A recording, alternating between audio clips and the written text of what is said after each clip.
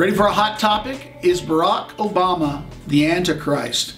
Well, what does the Bible say about Antichrist? Well, in the book of Revelation, we read these words, "And I saw a beast rising out of the sea with 10 horns and 7 heads, with 10 diadems on its horns and blasphemous names on its heads. And the beast that I saw was like a leopard, its feet were like a bear's, and its mouth was like a lion's mouth.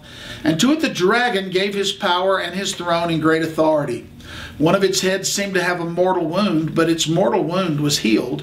And the whole earth marveled as they followed the beast." Learn a few quick things about Antichrist. Lesson number 1, the word Antichrist is not found in the book of Revelation. You cannot find it. Most people try to do the calculations on trying to find Antichrist by the passage that says that the number of the beast is 666. This is a passage that has a description of the beast. So lesson number 2, the beast in Revelation is not a person. The beast in Revelation is a power or an entity. It's a combination of 4 pictures. It's a combination of the beasts that we see in Daniel chapter 7. These 4 beasts together are made into a composite in Revelation 13, and they comprise this particular beast. The idea is that those 4 beasts were 4 empires or 4 nations. Now they're rolled into one. The picture in Revelation 13 is most likely a picture of anti-Christian governmental powers. It's not the picture of a person. It's a picture of a larger entity. Now, what about Antichrist? The word Antichrist is only found 5 times in the Bible, all of them in 1 John. John writes this, "Children, it's the last hour." Remember, that was the 1st century, and he said it's the last hour. "And as you've heard, Antichrist is coming." So now, many Antichrists have come. Therefore, we know it's the last hour. This many Antichrist gives credence to the idea that I'm saying that there are many anti-Christian powers and spirits in the world. Well, who is an Antichrist? Scripture number 2. "Who is the liar but he who denies that Jesus is the Christ? He is the Antichrist.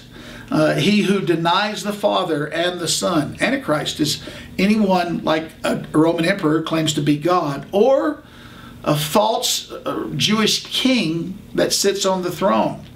Like the Herod powers in the early Christian church. The Herods that sat on the throne in Jerusalem, they were all Antichrists. "And every spirit that does not confess Jesus is not from God." 1 John 4:3. "This is the spirit of Antichrist, which you heard was coming and now is already in the world." And then finally, one more. "For many deceivers have gone out into the world, those who do not confess the coming of Jesus Christ in the flesh. Such a one is a deceiver and is Antichrist." Well, what about the question, is Barack Obama the Antichrist? Let me just simply say, he sits on the throne of power as President of the United States. The United States could become an anti-Christian government. In fact, I actually think it already is, because certainly America does not confess that Jesus is Lord. So the power itself is set against Christ. Barack Obama? Not so much. He's probably just another lightweight. We don't know how Barack Obama will turn out, but I can tell you this, is he the Antichrist? I don't think so, any more than you are or I am. And we'll talk more on this topic in videos that we have coming out. So stay with us. Barack Obama, the Antichrist, you got to do better than that.